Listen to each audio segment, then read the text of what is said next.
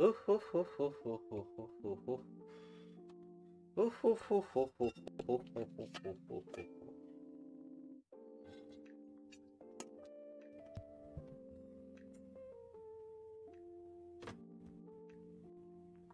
Good, good, good.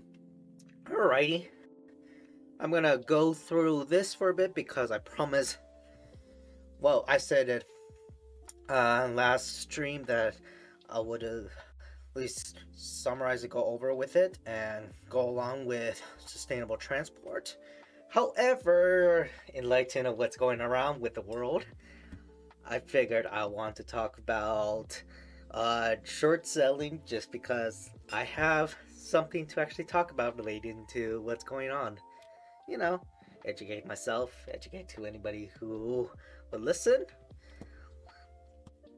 But anywho, let me quickly summarize this effects of the car on societies, pretty much with the contents, history, access, convenience, economic changes, traffic, cultural changes, safety, traffic collisions, crime, external and internal costs, and car-free streets. Besides resources, which references, there's a lot of them. Car-free streets, San Francisco and I think Sao Paulo or some other city talks about making streets like that, along with changing up the landscape. But yeah, mainly the effects of cars would be dependence of people changing in environment, increase in lifestyle changes like traffic.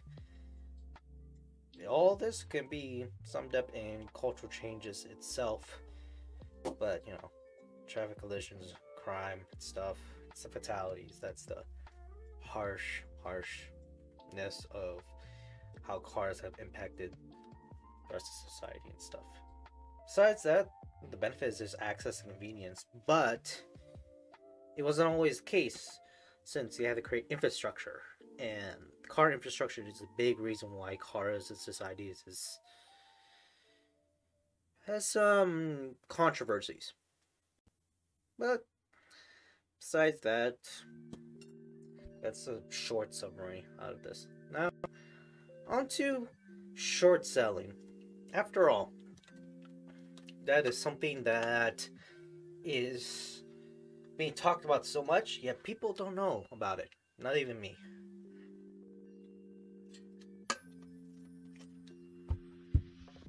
So I figured we go to Investopedia to learn more about it. The pretty good website to actually learn about things and stuff.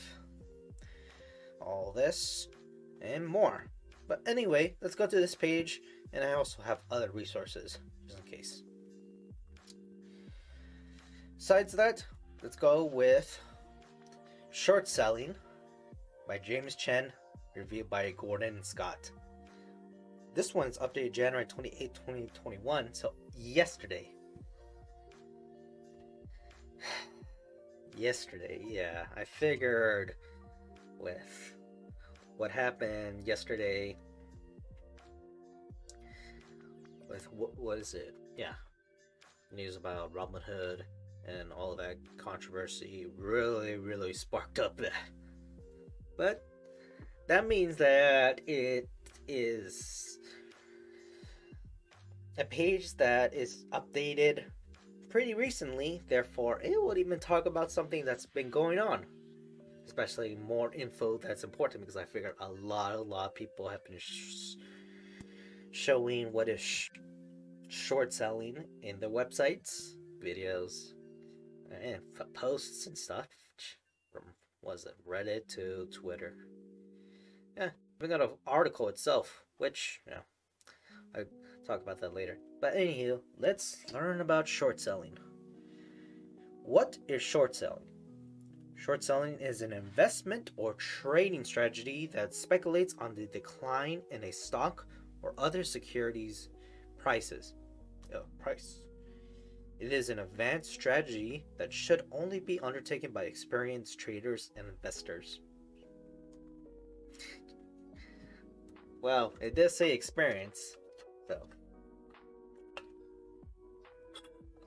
somebody actually has any experience with trading is an experienced person. Traders may use short selling as speculation, and investors or portfolio managers may use it as a hedge against the downside risk of a long position in the same security or related one.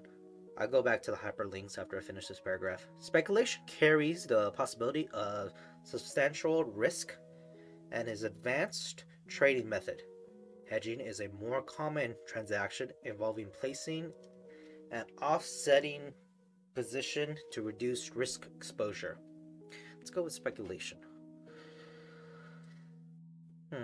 Okay, yeah, it gives me the entire page. Now, anywho, how about this? Let me actually have it all listed here. So, first talks about hedge, then speculation, and then downside risk definition. So, that's interesting.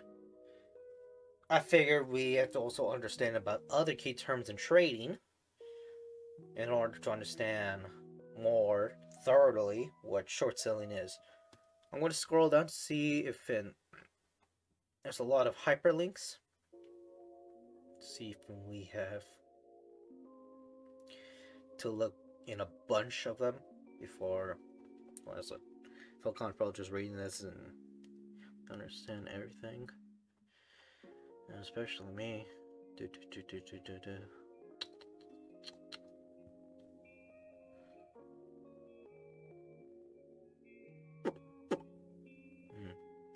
There's a lot here, however, I usually just talk about certain things.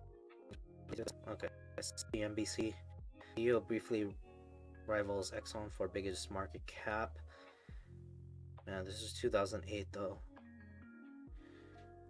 But this is an article that is helpful for understanding Volkswagen briefly became the most valuable publicly traded company.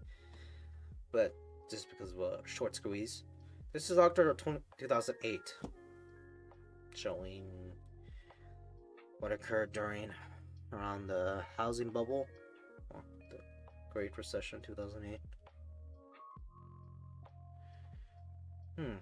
Well, anyhow, I figured looking at the time, we just briefly go over each hyperlink vocab term to understand a bit. Okay, so traders may use short selling as speculation. Let's go to speculation. Speculation. What is speculation? In the world of finance, speculation or speculative trading refers to the act of conducting a financial transaction that has substantial risk of losing value, but also holds the expectation of a significant gain or other major value. With speculation, the risk of loss is more than offset by the possibility of substantial gain or other recompense. Now let me skim over this to see if there's any important info to the list.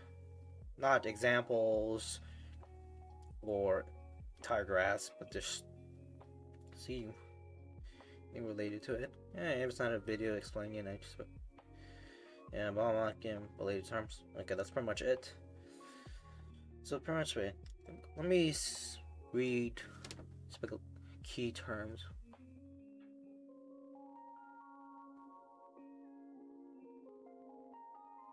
I like this key term.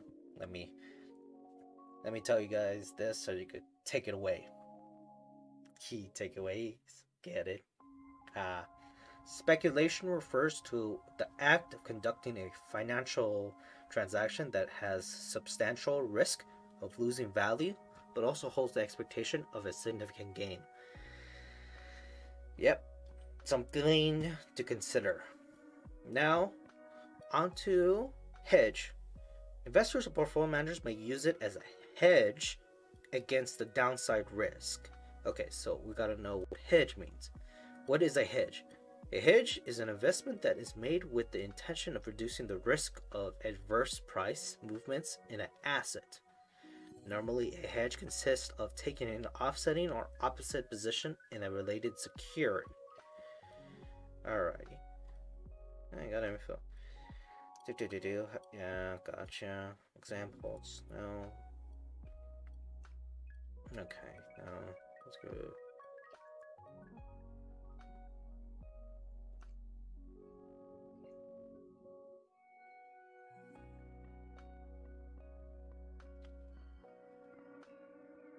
Yeah, I understand the risk, but I figured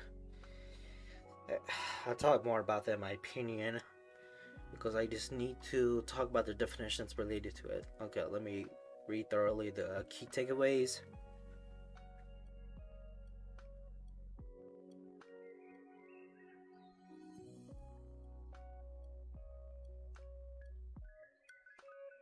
Okay, so the second bullet would explain why people do the hedge.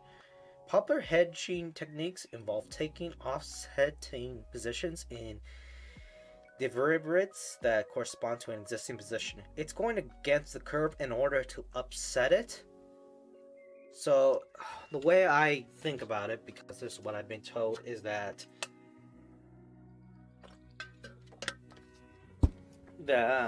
people will create a hedge as an entire investment in order to steer away something in order for them to receive. Oh, that's interesting. My entire desktop just flashed. Do the hedge in order to actually grab something that will be later in a later position. Maybe like let's say like pull out or invest some more. So if an company is doing pretty bad, some people can create a hedge uh, to actually bring it back up, vice versa. Uh, because what is it? Really, stocks goes with how much trust a person is willing to put money into a company for business and profit, even if there's other external factors. That's the great thing about the free market. So yeah, that's pretty much a hedge. Now let's go to downside, because right here may use it as a hedge against the downside risk of a long position in the same security or related one. So yeah, short selling is creating a hedge for a downside risk. Now here's what a downside risk is. What is a downside risk? Downside risk is an estimation of securities' potential to suffer a decline in value if the market conditions change, or the amount of loss that could be sustained as a result of the decline. Depending on the measure used, downside risk explains a worst case scenario for an investment or indicates how much the investor stands to lose. Okay, yeah.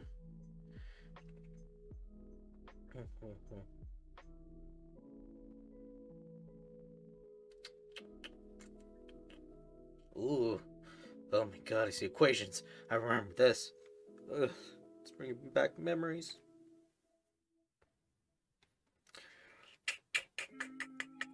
Okay, back to key takeaways.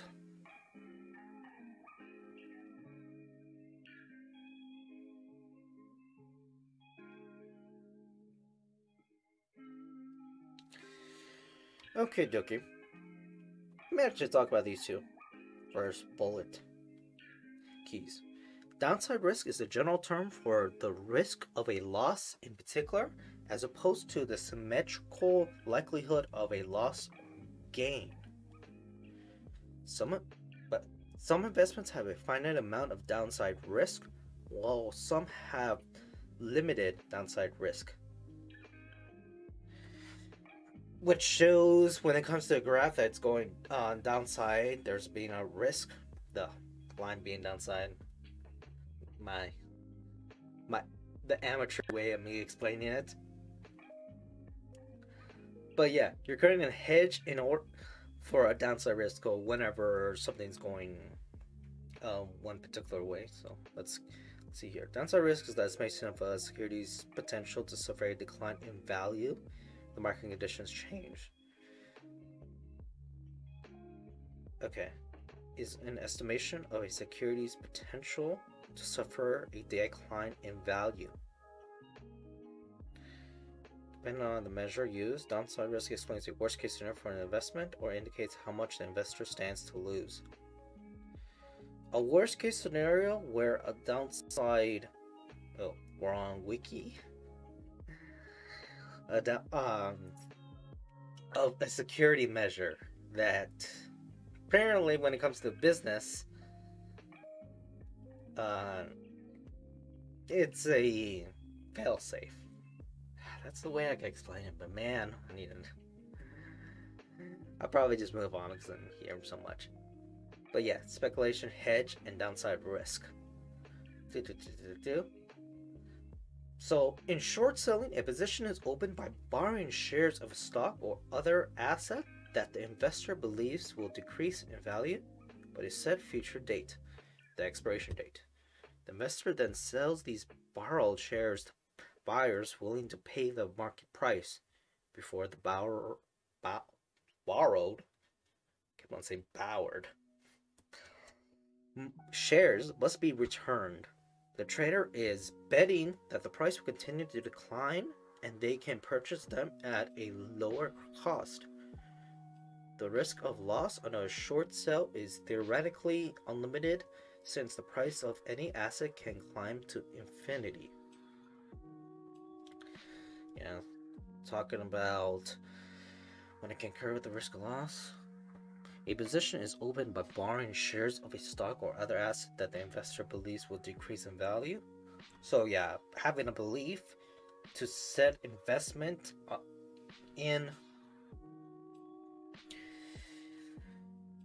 money, in investment, something in particular, in order to seek a reward, a risky reward,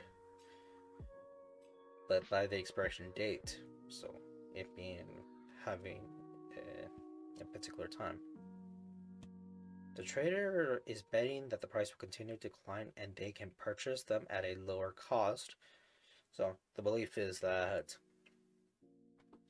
it's to actually try to drive, hoping to drive with their investments a particular spiral to go downwards in order for them to purchase it in high, in order to actually have the investment become more in value so they can take it out and receive more money than what they initially bought, they initially invest.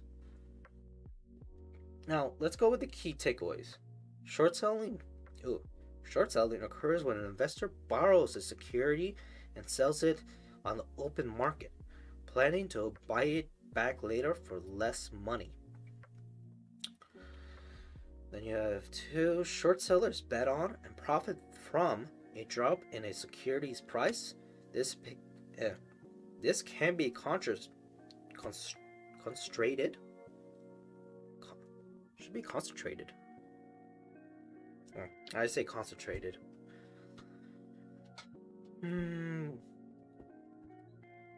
But let me actually wait till my glasses actually stop fogging up.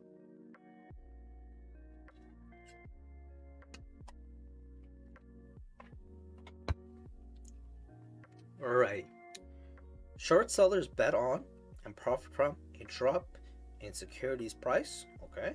This can be contrasted with long investors who want the price to go up. So it does show the difference between short sellers and long sellers and what they want to see in profits, where short sellers want something immediate. So there's actually no, let me go to the term way long sellers. Long sellers like to have the stock price to fluctuate very slowly in a reasonable speed, either up or down, because overall it will the investment will continue to grow up, even if there will be times where it does go down, meaning that it will be a slow process. But long investors know that, and yet they still invest. It's a sure security way to do that. Versus short-term investors using risky tactics like short selling in order to actually see immediate profits by using one tactic like hedging, uh, in order to actually get a price that's pretty low for them to invest and then take out when it's high and repeat that cycle. Where day traders will usually like doing that because they usually would daily buy and then sell certain stocks. So that's the main takeaway. Now, third will be short selling has a high risk slash reward ratio. It can offer big profits, but losses can mount quickly and infinitely due to margin calls. So the margin calls can refer to, I don't quite can't remember what it is, but margin calls would refer to times where the price is not what you choose to get due to a delay, due to other things relating, where a stock suddenly goes way up, low, then goes up, and then you invest and you bought in for a very high price versus the low price. I mean, that's the reason why Robinhood was sort of got in trouble a while back for having delay in their stock trading system where people couldn't see accurate prices once it starts moving. Just a few seconds can mean a big risk because it's about timing. That's the thing about that.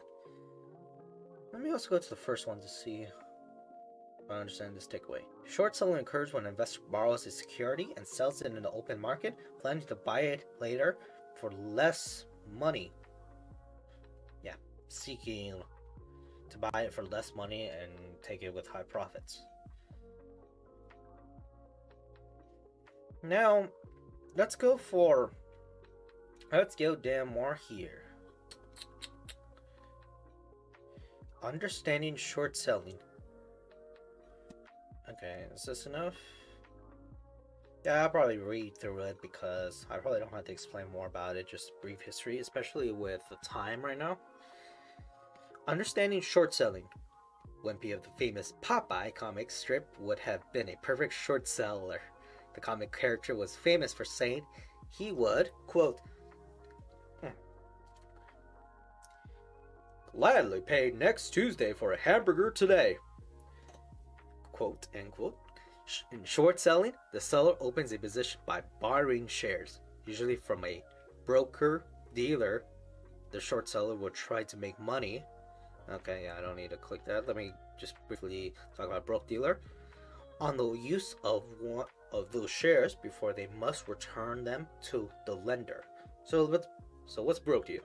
A broker dealer, BD, is a person or firm in the business of buying and selling securities for its own account or on behalf of its customers. The term broker dealer is used in the U.S. securities regulation pre-lance to describe stock brokerages because of most of them act as both agents and principals. Could be an agent, could be a principal, could be a dealer. Let's go with securities just to briefly talk about what it is because I keep on saying that. The term security refers to the fungibility, negotiability, financial instrument that holds some type of monetary value. Okay, what is fungibility? Fungibility is the ability of a good or asset to be interchanged with other individual goods or assets of the same type. Fungibility assets, whoa! As you can see, there's a lot of terms and jargons that is pretty hard for the simple average Joe to understand. But on this side, it can actually help me understand more about it. I mean, I am learning a lot right now in this past time. To open a short position, a trader must have a margin account and will usually have to pay interest on the value of the borrowed shares while the position is open. Also the Financial Institution Regulatory Authority, FINRA, I'm not going to look through yet, which enforces the rules and regulation governing registered brokers and broker-dealer firms in the United States. The New York Stock Exchange, NYSE, and the Federal Reserve have set minimum values for the amount that the margin account must maintain, known as the maintenance margin. If the investor's account values fall below the maintenance margin, more funds are required, or the position must be sold by a broker.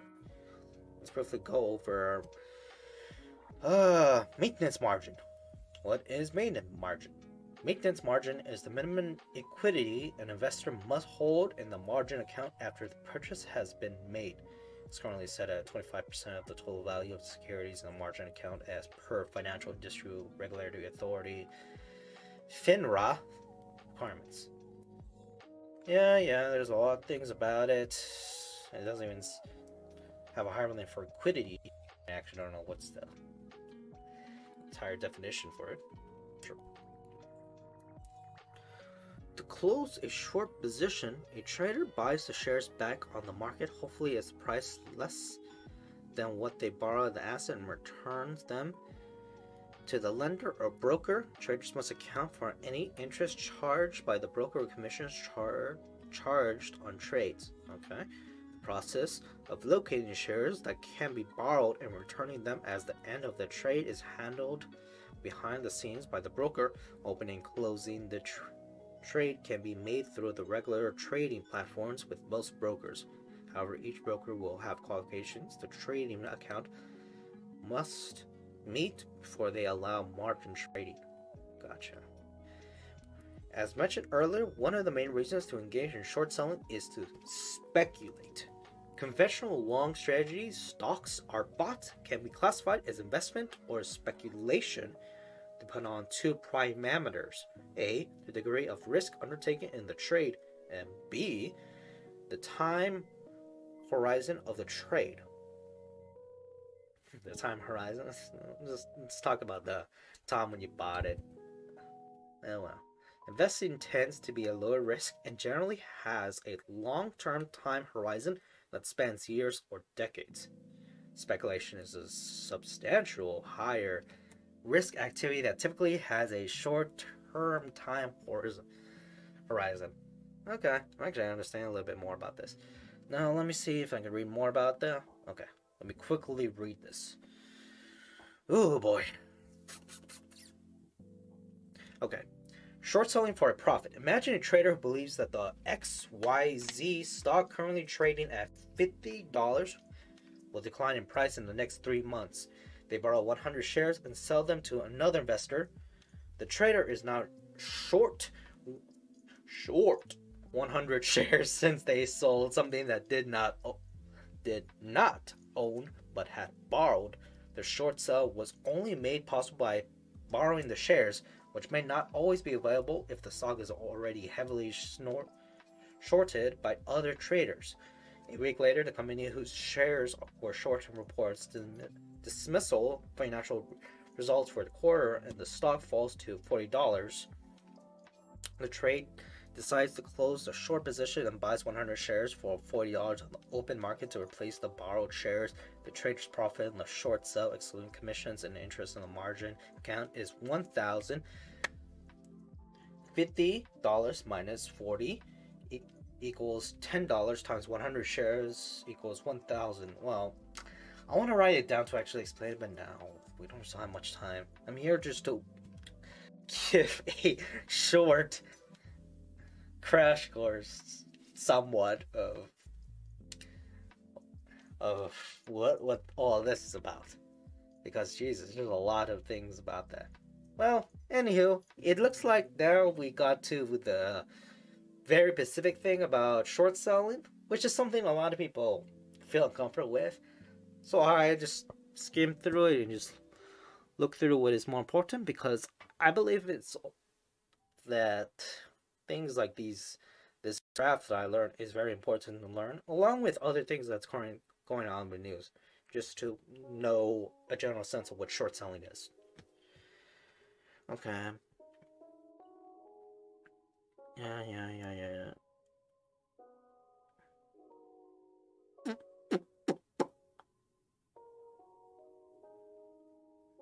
Oh yeah, let me actually read this first. As a simple example, if 50% of the portfolio that has a close correlation with the S&P 500 index, S&P 500 is hedged and index moves up 50% over the next 12 months, the portfolio would only record approximately half of the gain, or 7.5%.